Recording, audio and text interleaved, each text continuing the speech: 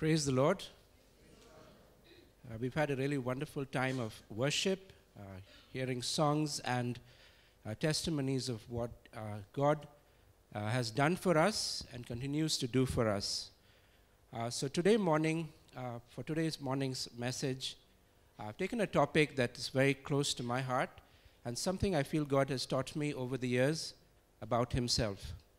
Very often when we read the Bible, we're looking for something for ourselves. We're looking for something that I can get, something I can, receive. But the Bible was primarily written to reveal God's character, to reveal His heart. And as we hear that and as we study that, the Holy Spirit shows us our own hearts and where we stand and where He wants to work in our lives. So, can we have the slides? So, the title for the sermon is The Timeliness of a Timeless God. Before we go into that, take a look at that clock. Take a look at that clock. What's wrong with it? There's no time on it. It's just a bunch of numbers, right? I put that picture just to kind of illustrate, for God, time doesn't mean the same as it means for you and me.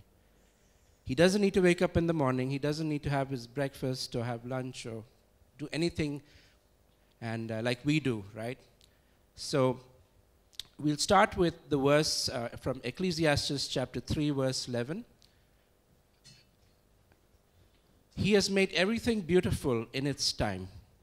He has also set eternity in the heart of man, yet no one can fathom what God has done from beginning to end. God's relation to time is a very difficult concept. It's not easy to fully grasp with our, finite minds. But God, He is timeless, and yet He interacts with us in time, place, or person in a way we can understand, in a way we can hear from Him, we can learn from Him and have communion with Him as His children. So, what is God's relation to time? Did time always exist? That's a strange question, if you think about it.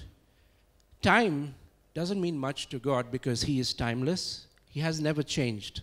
He's always been the same, yesterday, today, and forever. In that sense, He is timeless. If something doesn't exist, it has no connection to time, right? So if you and I didn't exist, we had no beginning till we started, we were born. The same way, everything that exists, that exists, has some sort of time property, right? It has a beginning, it has an end, maybe. But God is different. Again, those are big concepts. We're not going to delve into all the theory behind all of that. But what we're going to look at is some very practical reflections on understanding of how God interacts with us in our lives. If you look at Isaiah chapter 57, verse 8, he talks about God who's on high, the Holy One, who still takes time to interact with people who are small and are, like us, right? He is big enough to be beyond time and space. Can we have the next slide? But he has the time, in one sense, to come down and interact with us. He is a sovereign God who is in control of everything. If He was not in control of everything, He really can't be God. He really can't be God if He's not in control of everything.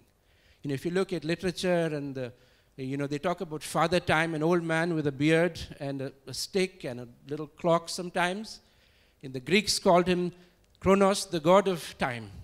But our God is different because the Bible tells us He is in control of the past, present, and future, Lord of all eternity, the beginning and the end, the Alpha and the Omega.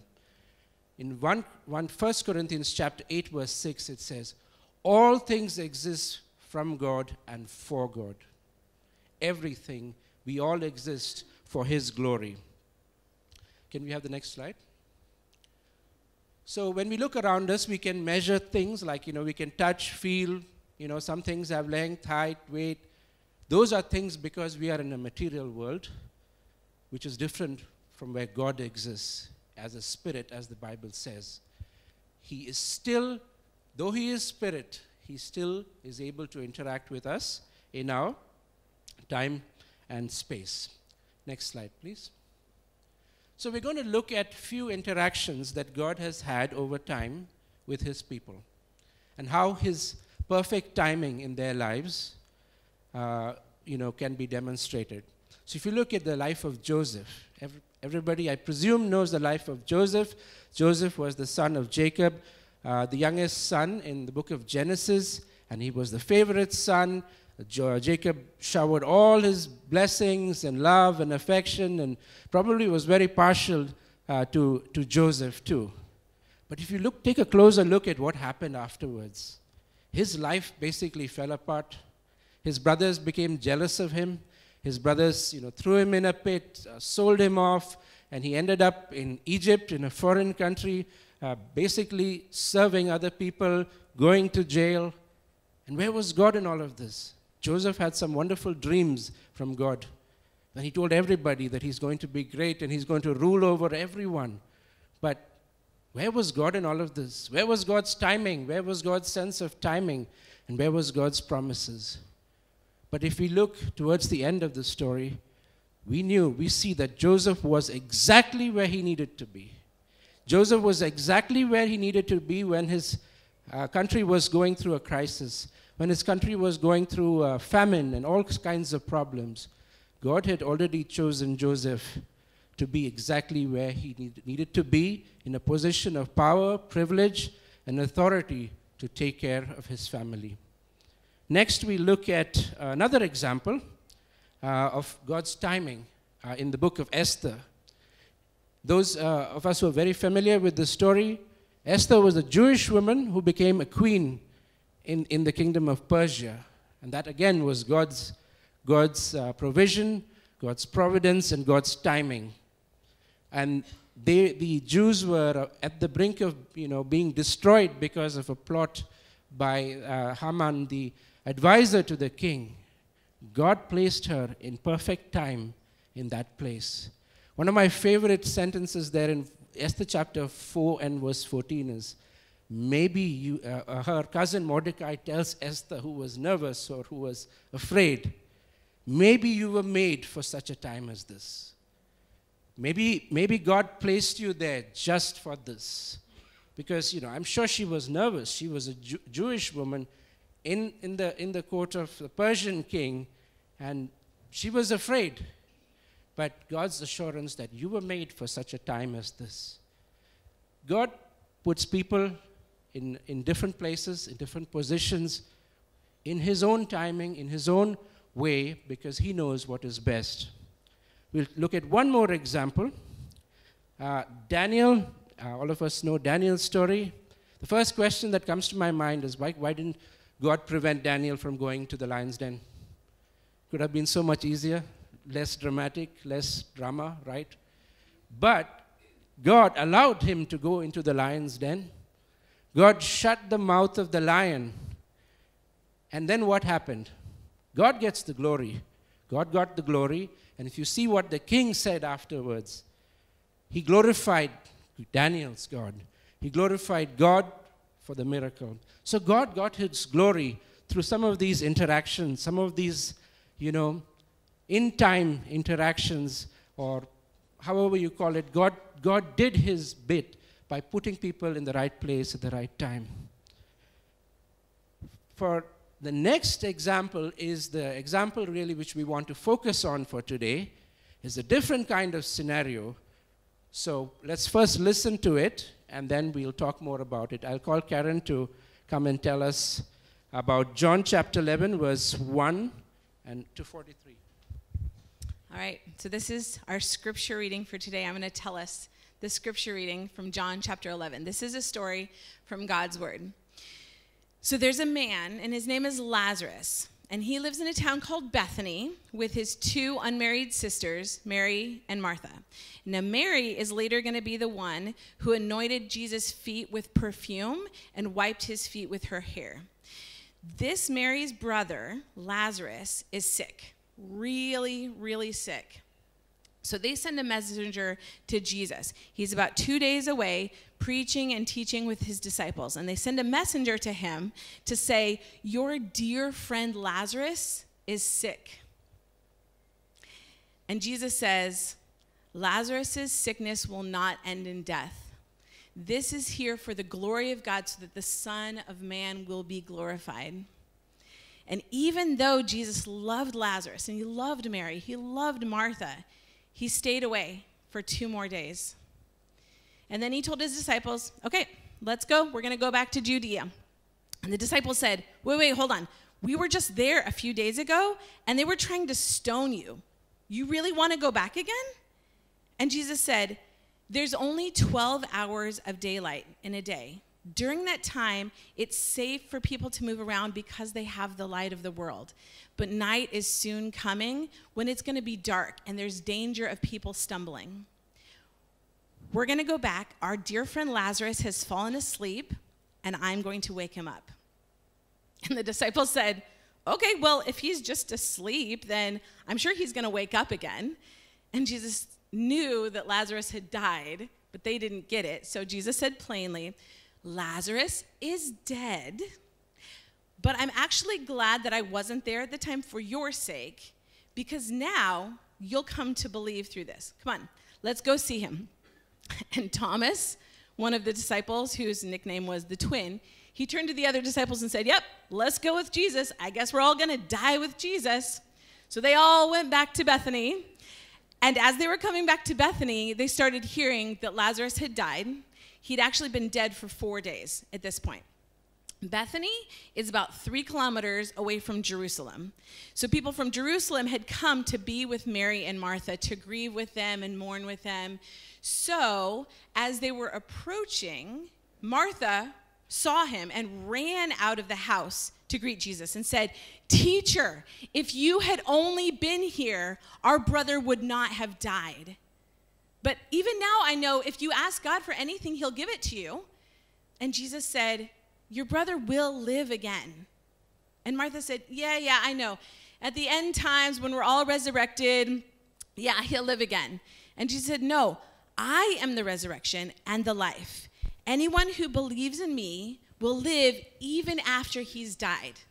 And if anyone lives in me and believes in me, they'll never really actually die. Do you believe this, Martha?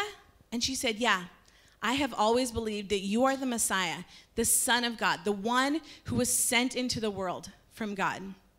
And then she ran back to go get Mary, who was still back in the house with the grieving people. And she pulled Mary aside and she said, hey, the teacher is here and he wants to see you. So Mary got up quickly and she went out to go see Jesus. And the mourners didn't know what was happening. They thought she was going out to the tomb. So they got up and they followed her out there. And as soon as she got to Jesus, she fell at his feet and she started crying. And she said, Teacher, if only you had been here, our brother would not have died. And Jesus felt so much emotion well up inside of him right there. And he said, where have you placed him? And all the people said, yeah, he's over in the tomb over here. And Jesus said, yeah, take me to see him. And Jesus cried. And all the people who were watching said, well, that's amazing. He really loved Lazarus, but he healed the blind man. Surely he could have prevented Lazarus from dying and come and heal him. So they took Jesus over to where the tomb was, and it was a cave carved into the rock with a stone in front of it. And Jesus said, roll away the stone. And Martha said, wait, hold on. I don't think you realize he's been dead for 4 days. It's going to really stink. And Jesus said, didn't I tell you that if you believe me, you will see the glory of God? Roll away the stone. So they rolled away the stone, and Jesus lifted his hands to heaven and said, Father, I thank you for hearing me. I know you always hear me, but I'm saying this for their benefit so that they will believe. And then he said in a really loud voice, Lazarus, come out. And the dead man got up and started coming out, and he was bound with all the funeral clothing, and his face was covered with a veil. And Jesus said, "Untie him and let him go free." That's a story from God's word. Thank you. Thank you.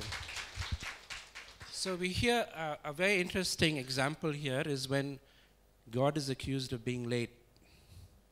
Have we ever done that? Have we ever told God that if only you had showed up in my life earlier, if only you had, come before my exam and, helped me before I failed or whatever, or something else. Mary and Martha both accused, pretty much. They knew Jesus very well. They were close, so they had maybe the freedom or they felt comfortable speaking to him like that. But they actually just told him, "Lord, if only you had come early." They did actually send for him. They sent a messenger. Those days there was no other way of communication. They probably sent somebody to go actually travel to where Jesus was. And Jesus pretty much sent the guy back saying, he preached something to the guy and he said about this illness will not result in death. And the guy got confused probably and went back. Like he came hoping that Jesus would do something for Lazarus at that time. Anyway, so the miracle is a very beautiful miracle. This miracle about resurrection, actually, if you look in the chapters afterwards, also led to, Jesus' own death and resurrection followed, a little bit later. So in one sense, he was setting the stage to show that he was the Lord of everything, including death. And nothing was beyond him, including time or death. They kept telling 4 days late, 4 days late, in the end of the day, it didn't matter to Jesus. So anyway, that is about God. God is in control of everything. He's all powerful. He can, conquer death, all of that. What I want to do something is to draw some attention, your attention to three characters in this. The people that are talked about in the story. I like data. I play with data every day. So I made a spreadsheet. So it's just to give you an example, just to help you understand. Martha was sad and disappointed. She expressed it to Jesus. If only you had come earlier, right? Yet, she's the one who went out running to Jesus. She's the one who expressed hope in the resurrection and who Jesus was. That was her reaction. Mary, all it says is she stayed inside the house. When Martha went running out, Mary stayed back inside the house. And she was sad and she was disappointed. She expressed that to Jesus. The other one is the bystander who doesn't feel any of this. He doesn't feel sad about Lazarus dying. It's just somebody, who's watching all of this. They are the ones who are skeptic and using that occasion to accuse Jesus of not being who he really is or something like that. Said if he could heal this, why couldn't he have prevented Lazarus from dying? So think about those responses. Sometimes we might fall into these categories. We don't know. We all have different responses. So what was Jesus' reaction? Let us look at that. Next slide. Jesus recognized how they felt. When, say, our prayers are not answered or they are delayed, God recognizes our sorrow, recognizes how difficult it is for us, how disappointed we are. So as you see, Jesus cried, Jesus wept, Jesus demonstrated that he cared. He cared, he understood how bad they felt. They had sent for Jesus, he didn't show up. When he came, and he kind of embraced that. Then he talked about God's glory being revealed through this incident. And they probably didn't fully understand what he was talking to. Jesus went on to demonstrate that God can turn back things like death, and nothing is too late for him. That, as I said earlier, is also a miracle that sort of signaled that what was coming. Death and resurrection, his own death and resurrection were coming soon after.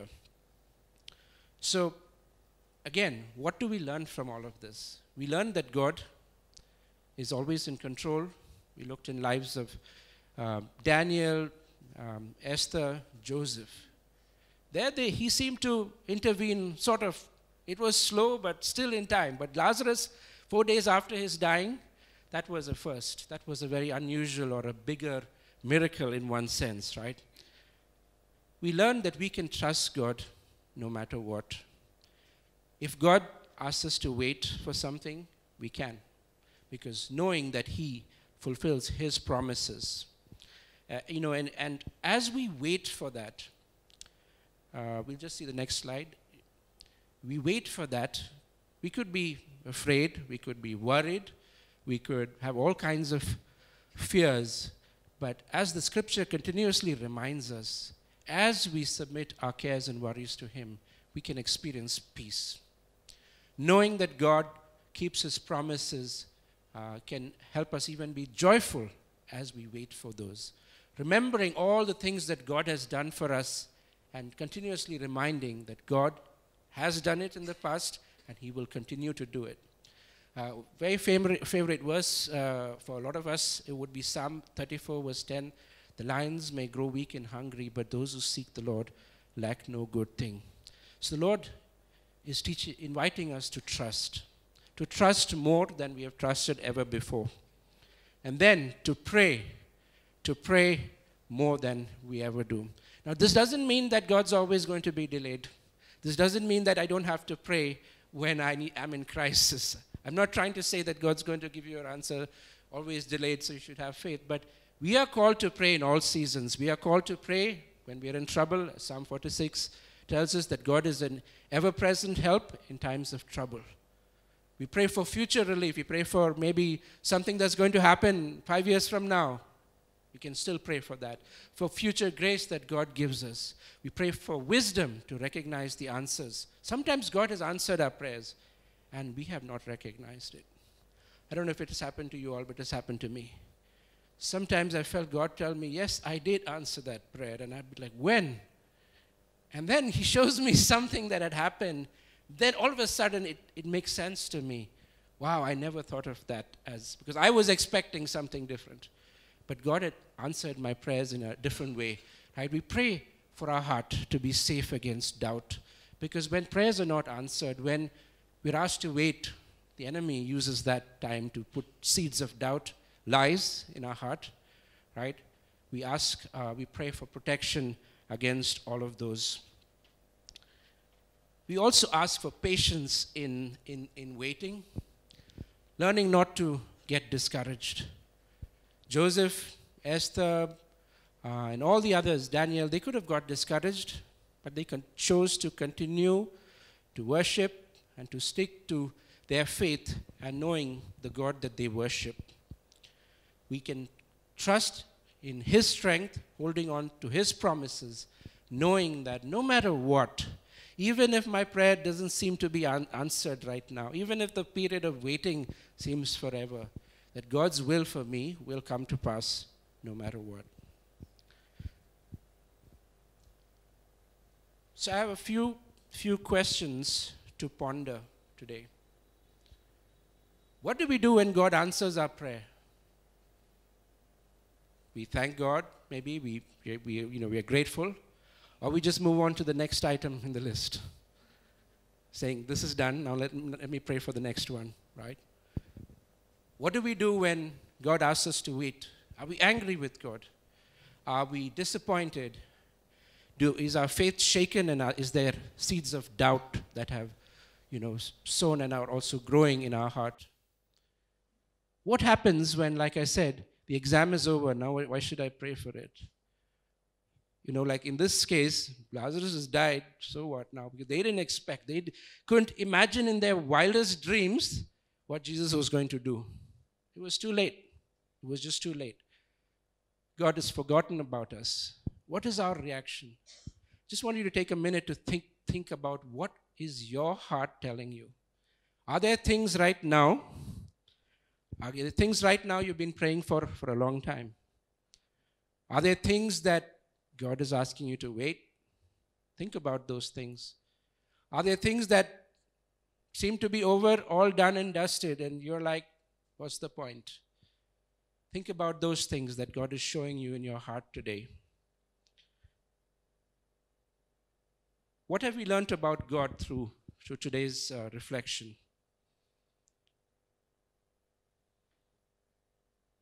Our God is timeless, who knows the beginning from the end.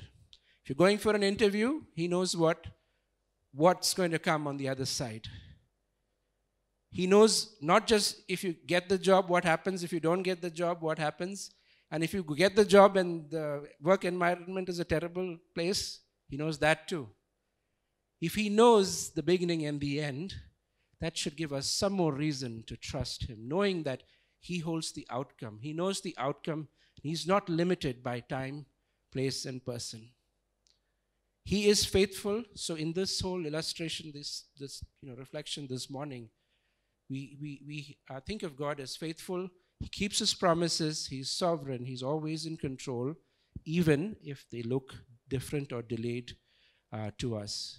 We also saw that Jesus understands what we experience. If we are upset with him, he's not going to chase us away for that. We have the liberty to express our feelings, how we feel about our situation, how we feel about the condition of our heart and our faith. And he is one who is able to choose the best for us and do things ultimately for his glory. So that is another big, takeaway from all of this. In all these situations that, we focused on Lazarus, we looked at 3 other examples. The goal was not the, glorification and honor of those people. Yes, they got some blessing, they got some reward, all of that. But the ultimate glory of answered prayer is for God. If you do well in your exam, it's for his glory. It's not for us to feel better about ourselves. So this is something I wanted to share about who God is. I will read a small poem about God's timing. So I'll read this small poem quickly, but think about everything that it says. God's perfect timing. In God's hands, time finds its flow. His perfect timing, may we know. In every moment he is there, guiding us with love and care. In joy or sorrow, he is our guide. In him our fears and doubts subside.